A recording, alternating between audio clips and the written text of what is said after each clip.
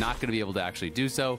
With the Amp Tome in pocket for M&S, I am now expecting that it is actually going to be that Luden's build, and they're looking for a pick on bot side. Yeah, they want DHOKLA. They're dropping the Magnet Storm, so he answers with the Dominus. He's trying to put some of the damage back into Blabber, maybe fight this off a little bit. Berserker's going to be rotated down here too because they want to give the shutdown money over to the Xayah.